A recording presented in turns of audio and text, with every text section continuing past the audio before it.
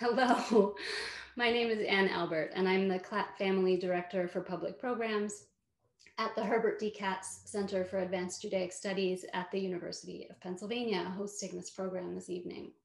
On behalf of the Katz Center, our co-sponsors, fellows, and staff, and our panelists, welcome to what we hope will be a fun and illuminating hour. At the Katz Center this year, we're exploring American Jewish culture and history under the banner of the title, America's Jewish Questions.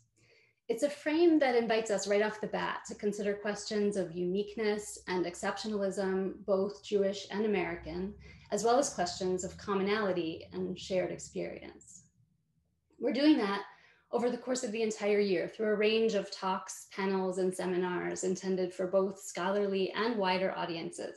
So if you made your way here tonight through an interest in music, that's fantastic. And I invite you to also check out the other events that we have coming up. You will find a link to our calendar in the chat shortly. And if it's the case that you came via music, that makes sense. Music is, after all, a medium with so much power to draw people in and connect. That connecting, the encounter that makes music possible, is what tonight's program is about. Music connects, but it can also be a vessel for particularism, perpetuating traditions and conveying identity and belonging. What happens when disparate people or styles or religions meet or encounter? When people meet each other, or when people encounter new styles or old traditions devolve onto new people or take root in new places or are changed by the gaze of another. The group of folks that we've brought together this evening all have unique perspectives on this kind of encounter in and around Jewish music in America. Over the next hour, we'll be privileged to hear them reflect on all of its multi-layered complexity.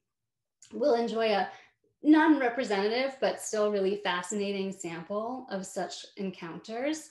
And there will be music because our panelists have brought clips, but overall our aim this evening is to talk and reflect and explore rather than to perform or to listen. So before getting started and introducing the speakers, I just want to sincerely thank our co-sponsors and all the people who made this possible. First of all, we're very grateful for a generous grant from the Hershey Humanities Against Racism Fund via Penn's Wolf Humanities Center. We're also very grateful to support from Penn's Middle East Center, Penn's Jewish Studies Program, Penn's Music Department, the National Museum of American Jewish History, a longtime partner of the Katz Centers, and of course to the Klatt family and the Harry Stern Family Foundation that makes all of our public programming possible. So now I'll turn to introducing the people that you'll be hearing from for the rest of our time together. Beginning with Anthony Russell. Anthony is a vocalist, composer, and arranger specializing in Yiddish song. His work in traditional Ashkenazi Jewish musical forms led to a musical exploration of his own roots through the research, arrangement, and performance of 100 years of African-American roots music, resulting in the album Convergence in 2018, which he produced in collaboration with the klezmer consort called Beretsky Pass. Russell's music has brought him to stages as well as Jewish learning spaces across North America and Europe to great acclaim. Second, we have Galeet Dardashti.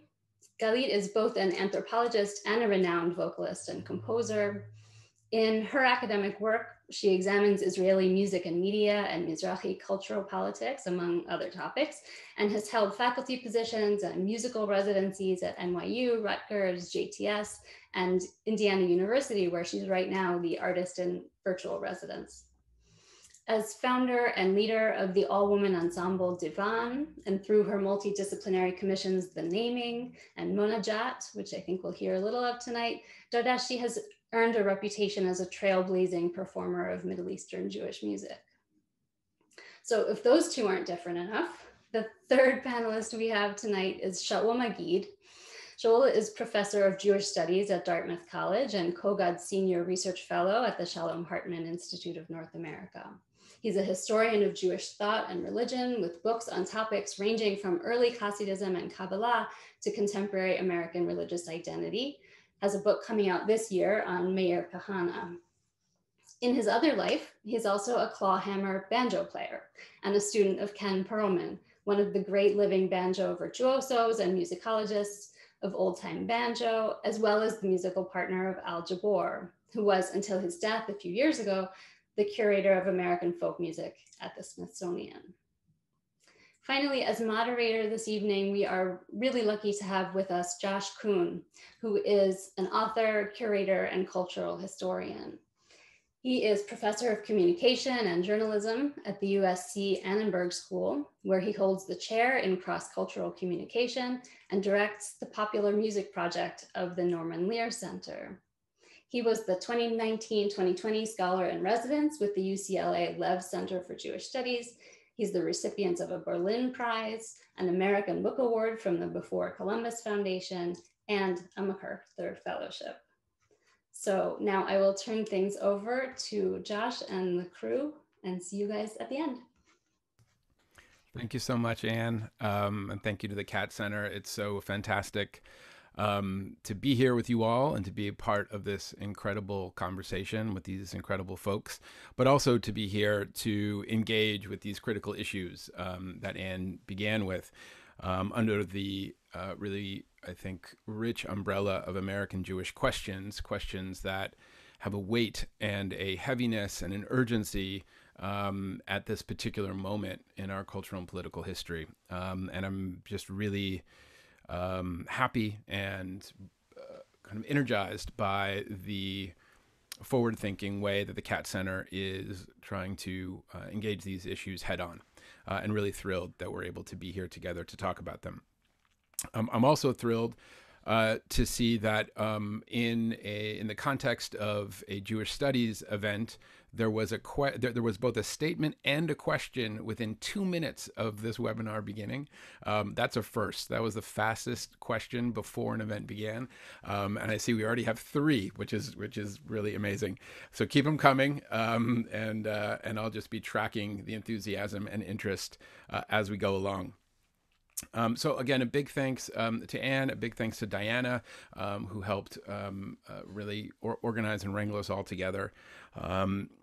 We are here to talk about these 4 key words in the event title: American Jewish Musical Encounters. These are 4 loaded and layered and rich and complicated words. And to help understand those words and explore them, we are lucky to have 3 musicians and thinkers and scholars for whom those words resonate in all kinds of different ways. And so what I asked in advance was to have each of the panelists pick one of those words and use that word as a guide into their work, to share and introduce their work to you all. So we're just going to go in order with some introductory riffs and explorations, and we're going to start with Anthony.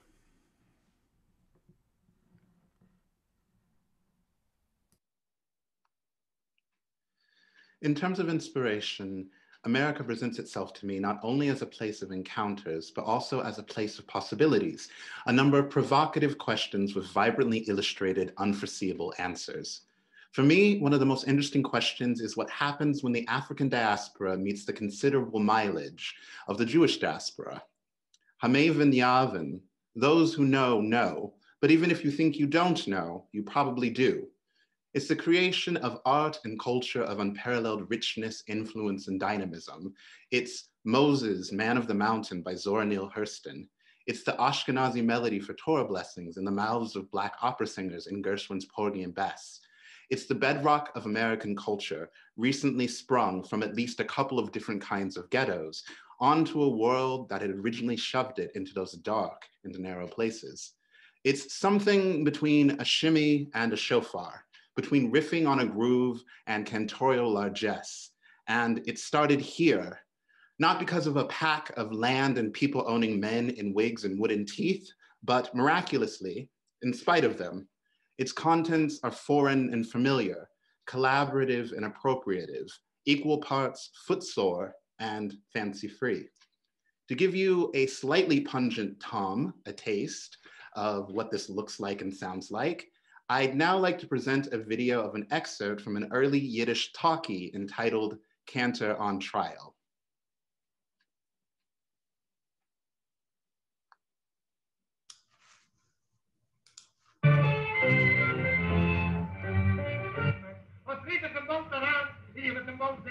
Hey, neighborhood, give me that in the head. It's my motion. Come on, now, let's go. It's my motion. I know there's no men.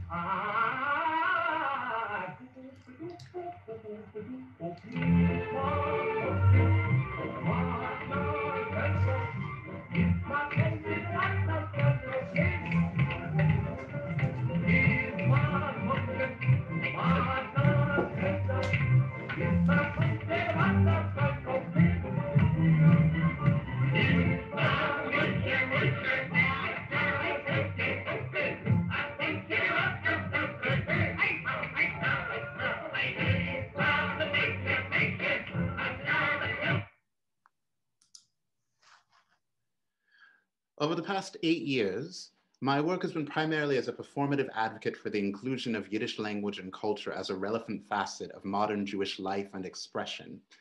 This began, oddly enough, with a particular genre of music in Yiddish that doesn't have much of a reputation of having anything to do with modern life: Yiddish Kunstlieder, the Yiddish art song, a genre of concertized music composed to be performed primarily by classically trained vocalists. I think I was attracted to this music because it represented to me a direct parallel to the concertized African-American spiritual, a genre I was very familiar with through the artistry of Paul Robeson, Marian Anderson, Leontine Price, and many other Black performers of our national musical heritage. In the Yiddish art song and the concertized spiritual, the direct pathos of the ethnic experience is raised into the ether of Western art music. In the Yiddish art song and the spiritual, I can inhabit the lives of people who persisted through the fatal vagaries of a long 19th century. My work in Yiddish art song eventually became intentionally paired and informed by sounds and texts from my own Yerusha, my own heritage and inheritance as a Black person in America, where I could explore the possibilities of work created in that uniquely diasporic culture space, a world comprised of these in-between worlds. To put it more succinctly in Yiddish, a Welt mit Weltlach.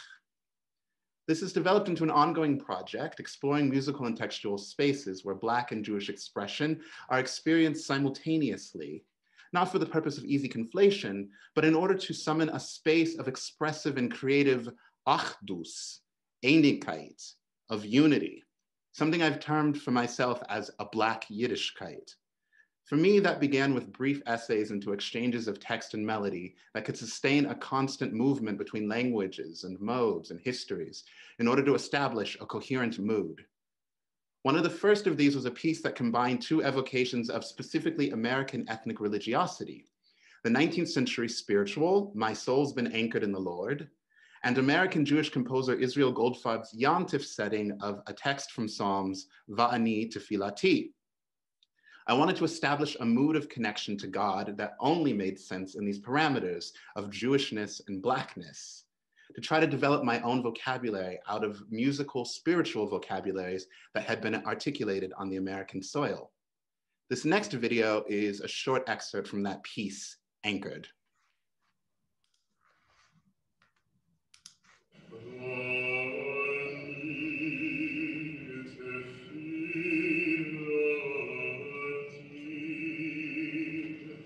My soul is anchored in the Lord.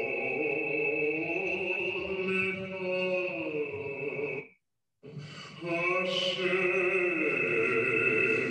et ratso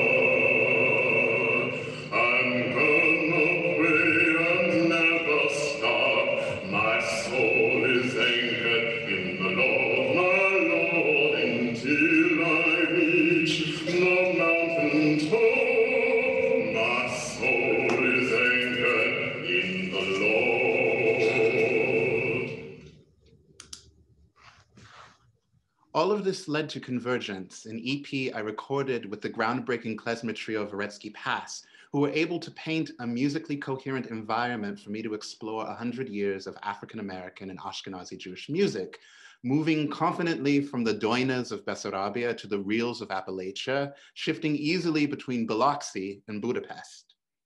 Even with these amazing musicians, I still tended to place these different kinds of music hermetically side by side. Lately, I've tried to create melodies of my own that can conceivably exist firmly within both traditions.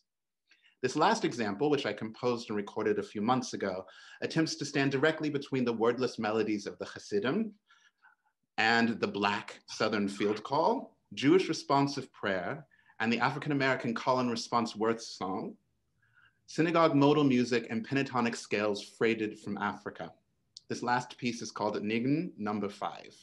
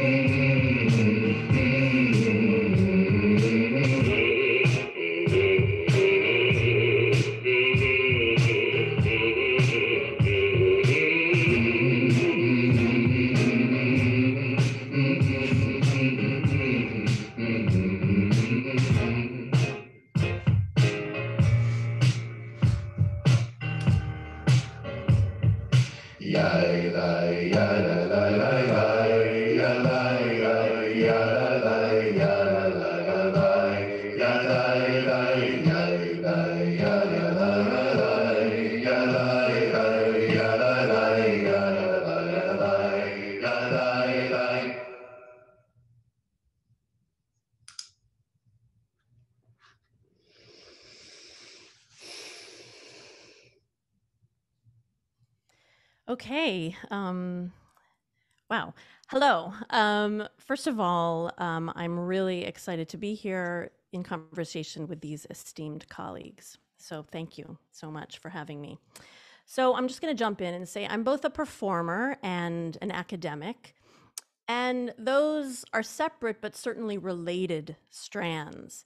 The concept of encounter, which I've chosen to speak about, actually encompasses much of the motivation behind both of these strands.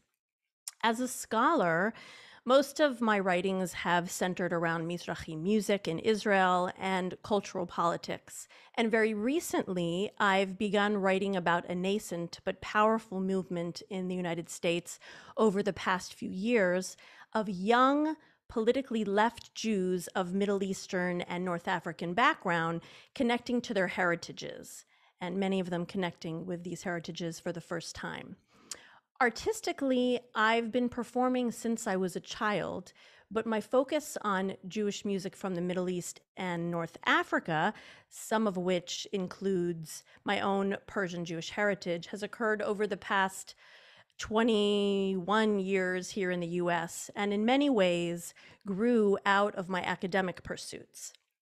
When I started performing, not only were there very few musicians performing Middle Eastern and North African Jewish music, but many non-Jews and even some Jews barely knew that Jews in the Middle East existed. And I actually started performing Middle Eastern Jewish music in Austin, Texas, as a grad student, to give you some background there. So in terms of encounters, first, when I founded my all-female group Divan, the goal of having people in the US encounter the idea of non-Western Jews via music was an important goal. Learning that Jewish music didn't have to equal klezmer music, for example. The second encounter is that I wanted to promote the idea that people living in the Middle East and North Africa, whether they were Jews, Muslims, Christians, Zoroastrians, or etc., primarily shared the same culture. Through music, this comes through in a really straightforward way, these everyday encounters between Muslims and Jews.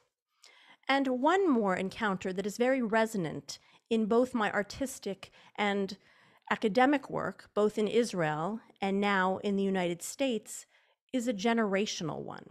Here, I'm referring to the desire to connect with this Middle Eastern heritage that in some ways is now inaccessible, though we try to grasp it in whatever ways we, and by we I mean second and third generation Jews, in whatever ways we can. So I'm going to introduce and then play you a video clip that very clearly highlights all of these encounter moments that I mentioned earlier.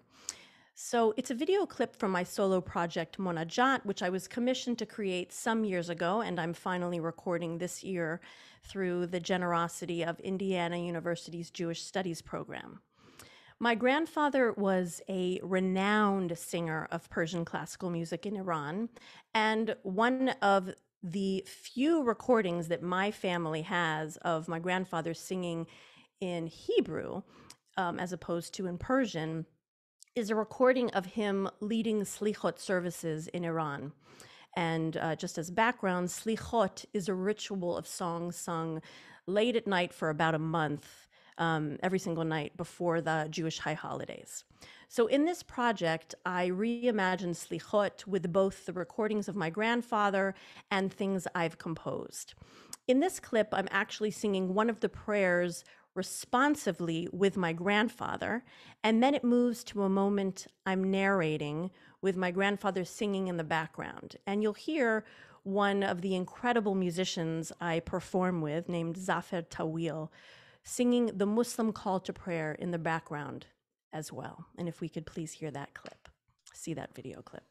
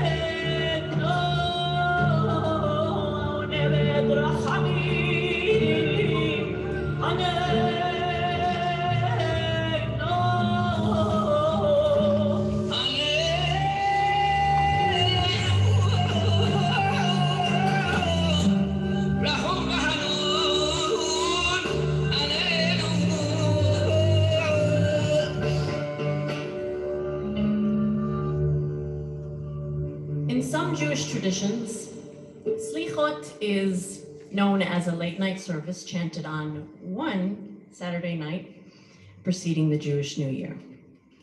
In Middle Eastern Jewish practice, however, these poetic prayers of supplication, or Slichot, are chanted for an entire month preceding the Jewish New Year, sometime between midnight and dawn. In the Persian tradition, Jews gather around 4 a.m. and chant these prayers until sunrise, around the same time that Muslims arise to say the morning prayers. My family remembers hearing the sounds of the Muslim call to prayer wafting from the mosques as they chanted their own prayers of Slichot. in Tehran.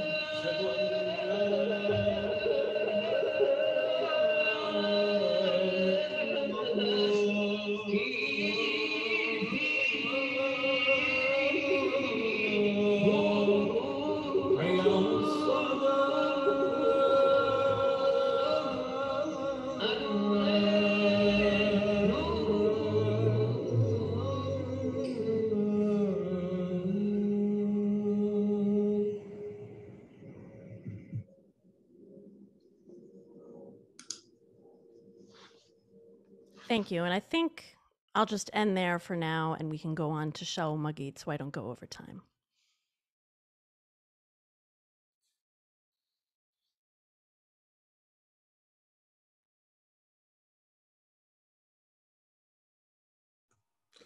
Thank you. That was fantastic. Wow. I'd like to just sit and listen to that for a little while longer. So my contribution here is a little bit different, although it's going to actually tie in a little bit to some things that Anthony said. My interest is in old-time Appalachian music. I'm a banjo player, and I want to frame my remarks really by telling a story, and that is a story that connects the old-time Appalachian tradition and klezmer music. But before I do that, I want to just say that there's a kind of nexus between what was called the folk revival in the late 1950s and early 1960s and a group of musicians that lived in North Carolina and Virginia and West Virginia and Appalachia.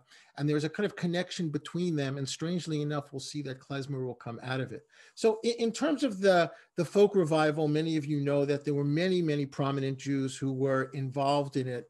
I could just offer a few names.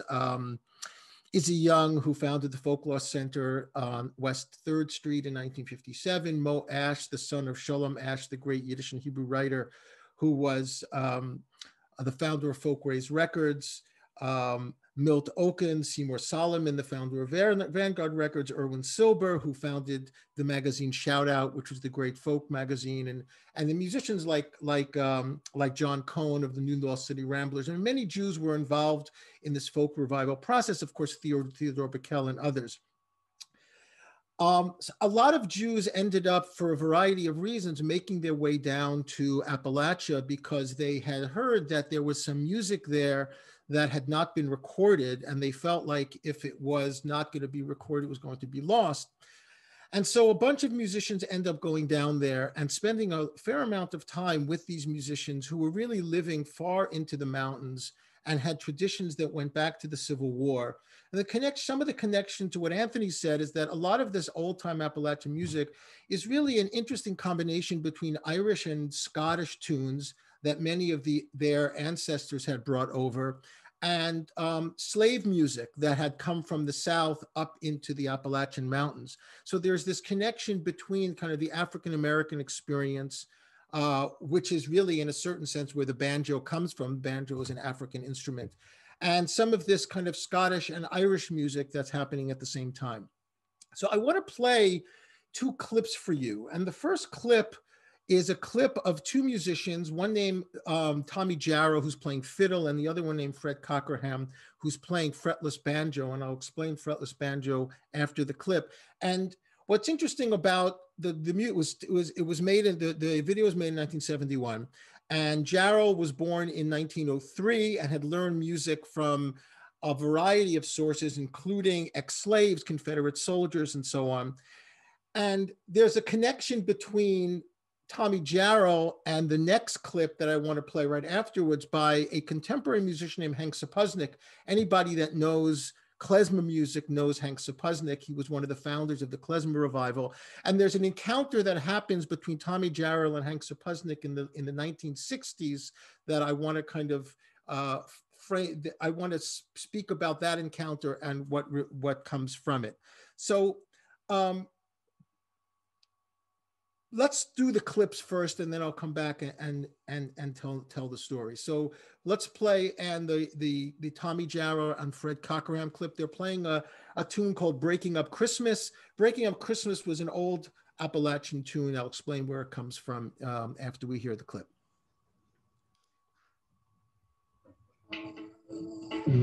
All right. right, Fred, let's play a little Breaking Neck Christmas.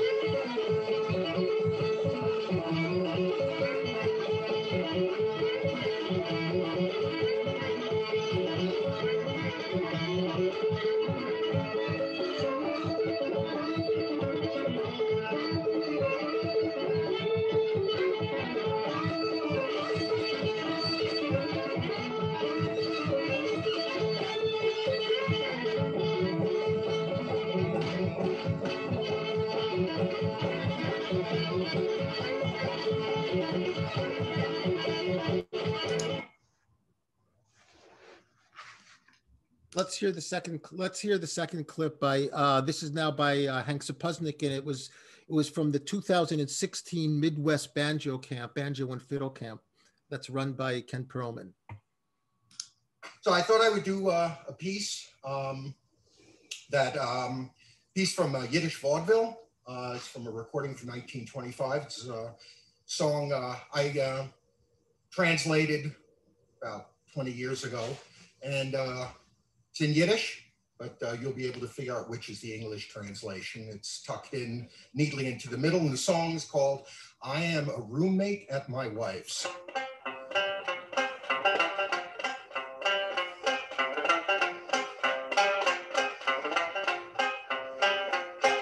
Ich bin schon wieder Single, Pinse wie ein Jingle, mit mein Weibel hab ich sehr gegett.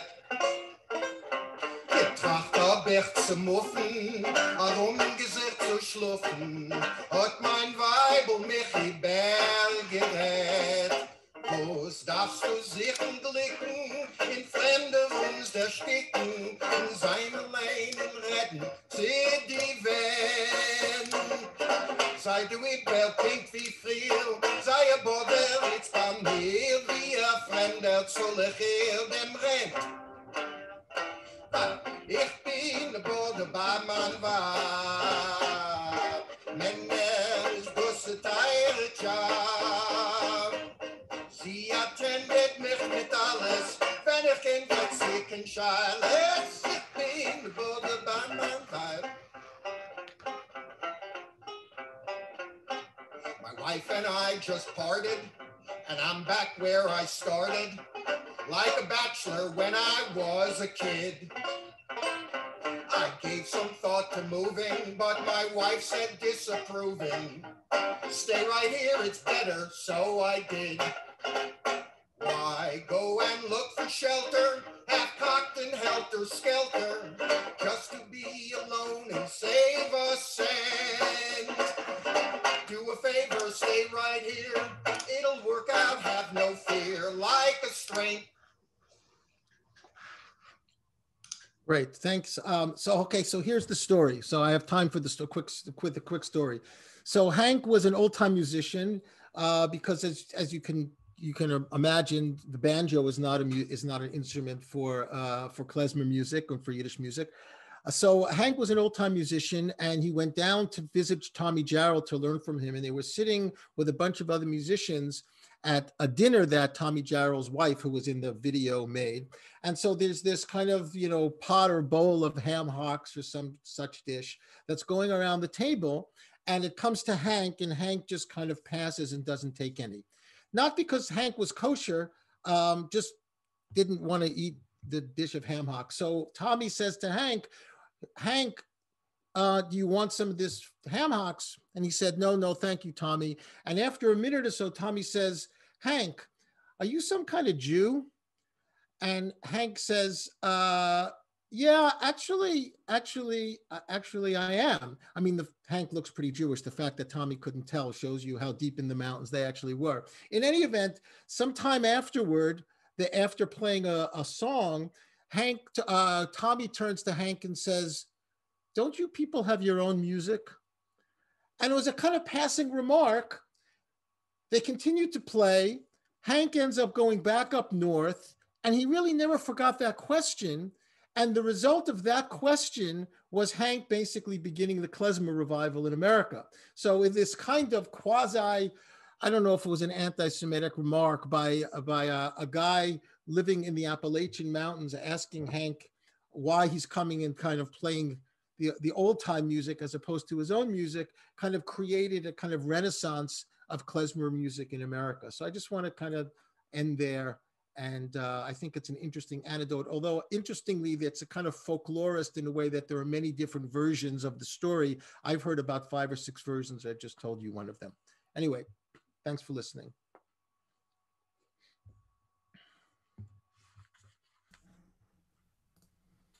Thank you all so much. Incredible, incredible openings for this conversation. Really rich and all in dialogue with each other in some wonderful ways. Shaul, I was convinced when I realized the name of that the first song you played, "Breaking Up Christmas," was like must be the one Christmas song that Jews didn't write. So that was a good one. That was a really good one, because it was too anti-Christmas for a Jewish songwriter to write it. You know, Breaking Up Christmas is a tradition in the Appalachian Mountains that from December 25th for 12 days, there's like a party and people go from house to house and play music together and share meals. So that's the kind of, it's called Breaking Up Christmas. It actually has its own festival name. Fantastic. Yeah. It's like the new Festivus. It's great. I want to go back to something that Anthony, a phrase that Anthony used that I wanted to kind of reintroduce into the conversation. It was the combination of the phrase footsore and fancy free. And there's the kind of repeated theme and reference throughout all of your presentations around these issues of soreness, of pain, of struggle, of enclosure and limits, enslavement, with the desire for fugitivity, the desire for freedom, the enactment of fugitivity. And I'm wondering if you could all just talk a little bit more about those themes for you in your work or in the music that you listen to, in the way that you think about Jewish music. The kind of deep connection between the history of stopping movement and the history of desiring to move freely. Maybe Anthony, you want to start, since I started with your phrase. Sure. So I hate to bring this up, but Passover is going to be here in no time. And in the Magid section of the Passover Haggadah, it says that anyone who is able to expound upon the story of the Exodus should be blessed, should be worthy of praise. And there's this curious sort of coincidence that the lives and culture of Black people in the United States feels like an exposition on the story of the Exodus. And in that sense, the story becomes much larger than just the narrative of a small group of people, you know, somewhere in the Levant. It becomes this opportunity for liberation. It becomes, in a sense, a living midrash, as it were. And the music sort of inhabits that space too. It moves from beyond its original moorings as just a text and becomes culture, it becomes destiny. And I think, like, personally, I think there's like that desire for freedom sounds a certain way. Mm-hmm. And I think those sounds in different cultures have an affinity for each other.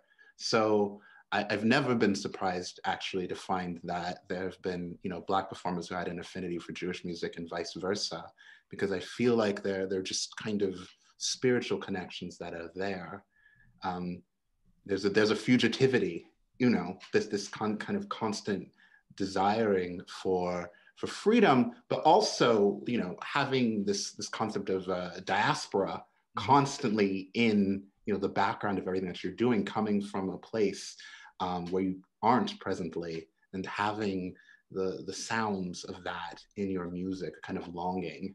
It's also kind of diaspora from God. You know, there's a longing for God that is also in that music, and that you can find in both African American and Jewish music. There's a lot there. Yeah, wonderful. The desire for freedom sounds a certain way, and also just that's just such a rich notion and rich idea. I'm wondering, in your work, Galeet, does that resonate for you? This idea of freedom sounding a certain way in the face of the lack of or the denial of that freedom? Oh, you're muted. Sorry. Yeah, so so many of the themes actually that Anthony brought up really resonate in my work in different ways. So themes, first of all, of being like, you know, being a fugitive, and looking for, you know, he mentioned diaspora and longing. You know, it's a big one for me as an anthropologist, because both in Israel and in the US in recent years, in my own work, there is a longing for knowing some of these countries that Jews of the Middle East and North Africa really can't visit again. These countries of their parents and or of their grandparents. You know, whether it's Egypt or Iraq or Iran or Morocco, I guess is one of the few places that people can go to. But for most of us, these countries are off limits. So there's a lot of longing, and there's a lot of pain in a lot of the work that you see. And I started doing this research with Mizrahim in Israel over 20 years ago, as they were these young people were kind of excavating these musical traditions that they in many ways were cut off from. And you know, they actually were fugitives, and in many instances they had to leave these countries and had no choice in many cases but to come to Israel.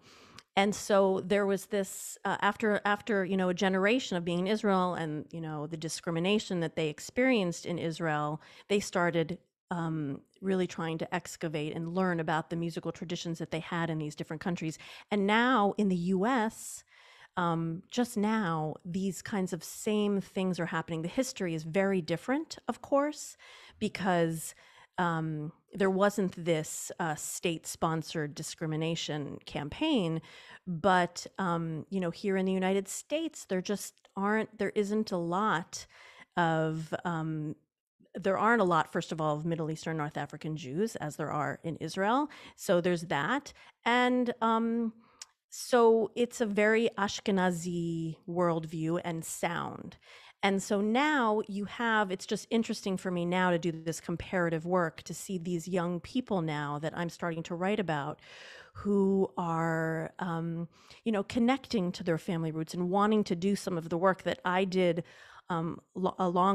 much longer ago, in part because of my academic work. So I could continue, but I'll stop there. And we will, because you raised some points I want to absolutely return to in a second. But I want to continue on this really quickly with Shaul. And I'm wondering, Shaul, with the banjo, even as an instrument, you already mentioned it, of course, as an African instrument.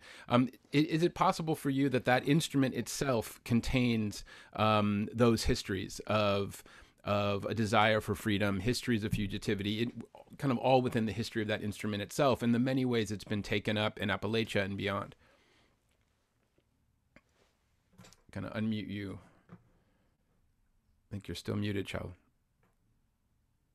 Sorry.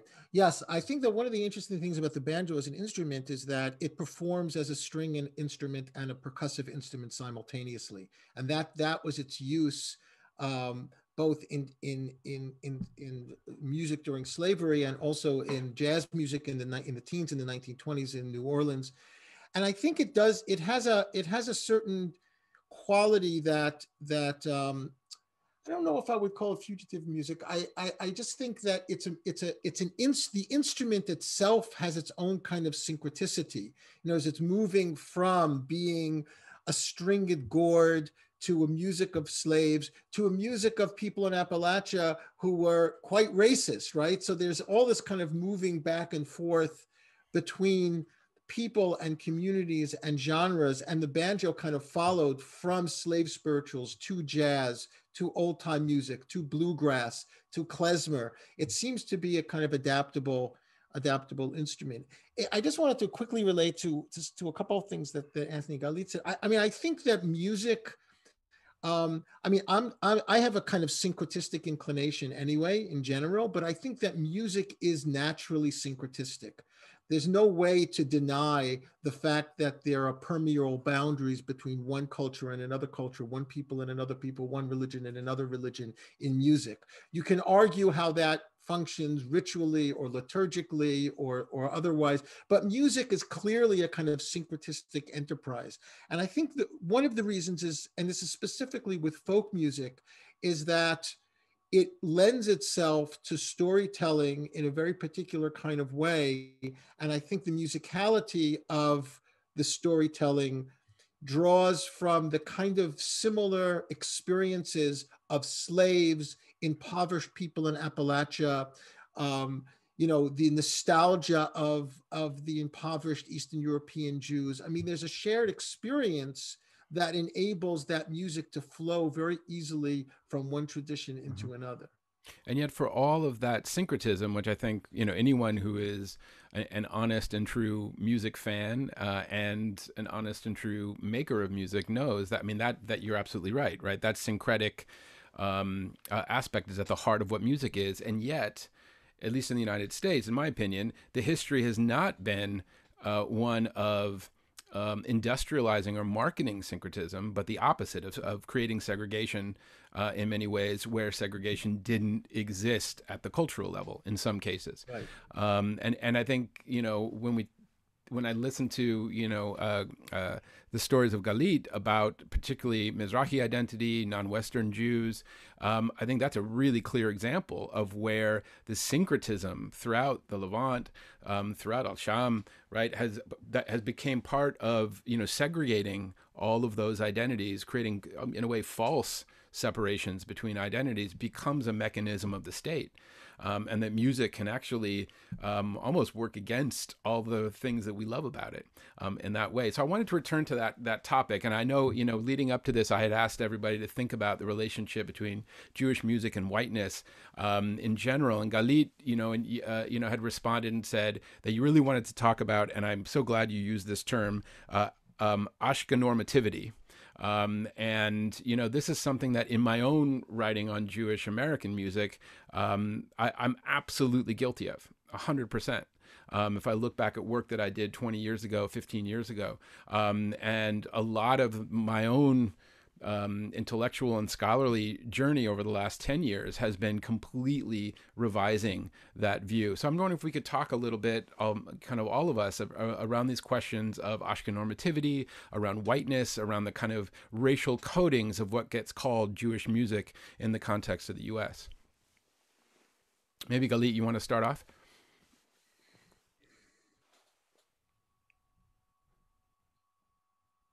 And unmute. There you go. Sure.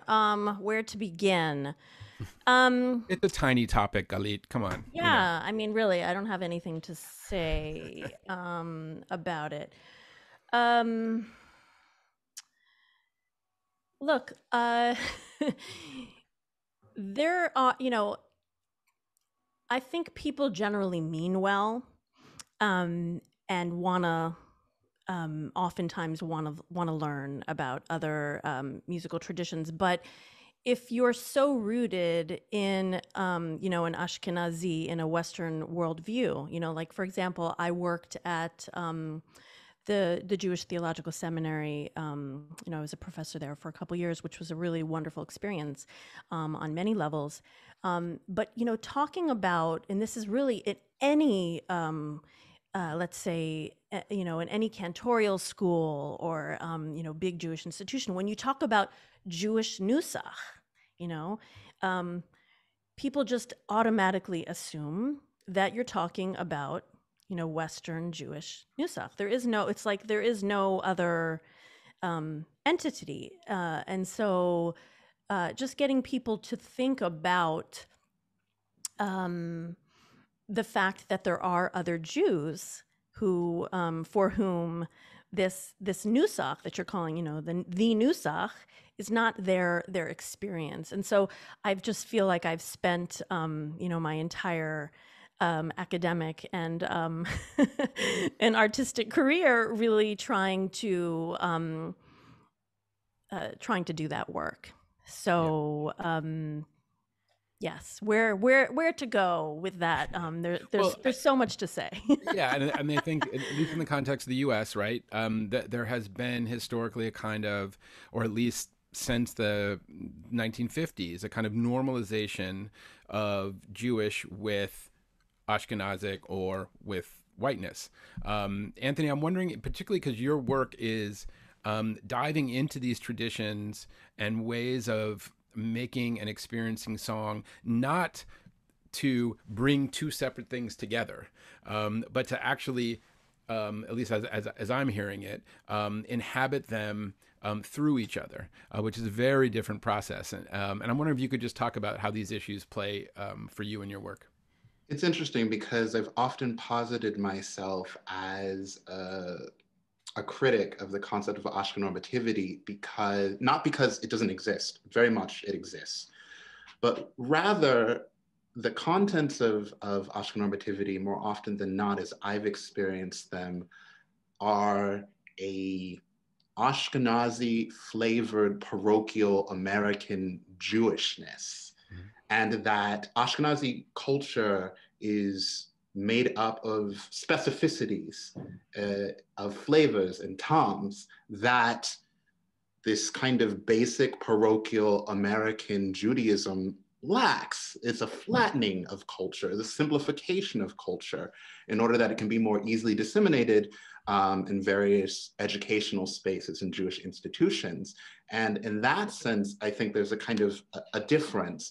I mean, for everybody who can, you know, walk around and say schlep and schmuck and whatever else, they can't walk to a blackboard and actually write those in Yiddish oisias. They can't write them in Hebrew letters. They don't know how the words are spelled in Hebrew letters. There's a certain lack of connection that they have with the specificity of what Ashkenazi culture actually is. What they have is American Jewish culture, and those contents do tend to be white, and they tend to be, to some degree, relatively shallow as far as the places that they could go with the various specificities that at least I've found in Ashkenazi Jewish culture. So it's complicated because it's like, you know, American Jews are very parochial. They know about American Jewish things. Those things are Ashkenazi flavored, intensely so. And I think if you come from outside of that tradition, it's very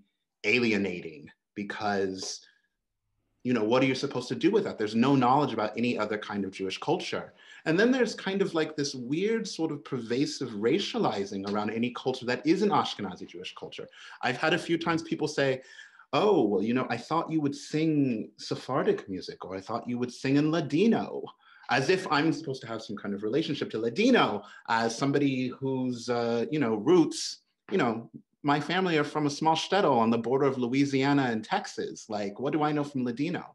But, you know, in the American Jewish mind, it's racialized as other, and me being obviously other, the idea is that should appeal to me. And it's this kind of thinking, this parochial American thinking that I think Jewish culture makers often run aground of, especially ones who come from traditions other than an Ashkenazi Jewish tradition. I'm wondering, Shaul, have you found, particularly with your interest in your work on American folk music, particularly the folk movement that you spoke about, that seems to me to have been a time and a place where a lot of these separations and debates were actually being actively kind of worked out in some ways or explored openly.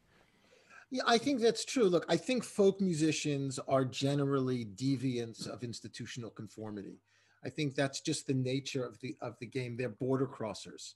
And so in a sense, it does, I don't know if I don't know if it's working it out. It's certainly engaging in borderlands practices of moving and exploring how other cultures are telling their stories and the sounds that they use to tell those stories, and then adapting them to various genres. So in a certain sense, all folk musicians are thieves by definition. Everybody is stealing from everybody else. That's just the nature of the enterprise. That's what makes it so explosive, and that's what makes it so creative.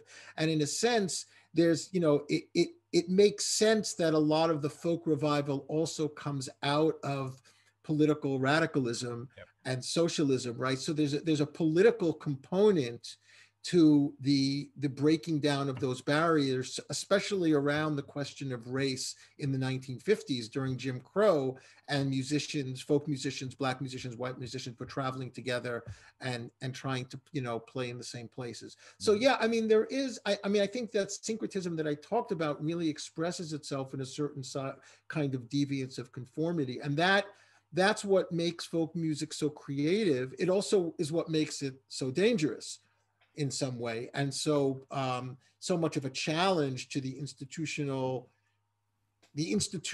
that are trying to kind of make it happen and make money from it. So then you go into the kind of music business and the way in which rock and roll just kills the folk revival because the industry decided that it could make more money by recording rock musicians rather than folk musicians. So that, and some of those folk musicians remain very, very dedicated to the folk tradition and simply wouldn't buy into the industrial complex, so to speak. Mm-hmm. I've got like 5 pages worth of notes and questions, and I just looked at the clock, and we're almost at an hour. But I want to get one more question in, and that is maybe a wider angle question, which is about the kind of interplay or relationship between religion and secularism. And in particular, I started in anticipation of today, thinking about, in a very reductive way, secular music that can have a religious following, probably the biggest, most obvious example there being the Grateful Dead, or religious music that can be put to secular uses. And certainly in the history of the civil rights movement, the history of the enslaved fighting against the enclosures of the plantation, or even the way a song like, a Kol Nidre can become almost secular, can become a kind of identity marker that might not actually be directly related to some people to a synagogue. I'm just wondering if you could all talk, again, I know these are huge topics and you all have thought a lot about this, but about how those two forces meet up and inform each other. And maybe, Shaul, if you want to start this time, since you're already right there. Oh yeah. So yeah, I mean, I could talk about the Grateful Dead for a long time, but I'm not going to do that. But I will say that if you think about the Grateful Dead and take them seriously as musicians, I mean, they're a group of people, especially Jerry Garcia, who learned to play banjo in Bloomington, Indiana in the 1960s and started out as a bluegrass musician and only later kind of got onto the rock and roll bandwagon. I think that it's interesting that that particular kind of music, which it's interesting that you say it. It's a secular music that has a spiritual component, but it has a spiritual component precisely in the way it's kind of an anti-religious component. It's kind of breaking down that spiritual, but it's advocating that spiritual but not religious, and trying to recreate a religious feeling or a spiritual feeling, not only through the music but through the audience itself. Right. So, for example, if you look at, if you were looking at the video that I showed on Breaking Up Christmas, right? The thing about that kind of music is that it wasn't music that was ever performed for an audience. It was music that was performed for contra dances, which is why it's so repetitive, right? So these musicians were actually, in a sense, engaging in some kind of ritual act. They were the accompanying soundtrack to a ritual act, which was the contra dance. And the contra dance wasn't a religious act itself, but it had a certain kind of spirituality to it, in that it was the time when people gathered together. It was the time of sociality. It was the time when poor people were able to actually celebrate the little bit that they had to celebrate. So I think that in a way, bands like the Grateful Dead were able to kind of intuitively get that particular folk element and then kind of create a big sound out of it. And the big sound out of it then created a movement. And the movement itself had its own kind of religious connotations. Absolutely. Thank you. Anyone else want to chime in on this? How about you, Galeet? Yeah, I have so much to say on this topic. First of all, the line between, secular and religion in the Middle East is much more fluid. So, for example, I mean, so many examples, but for example, my grandfather performed his Persian classical music. What lyrics did he use for his, Persian improvisations? He used, Hafez and Rumi, who were mystical poets. Sufi poets, but these were the poems of the secular world. So, okay, so there's already that,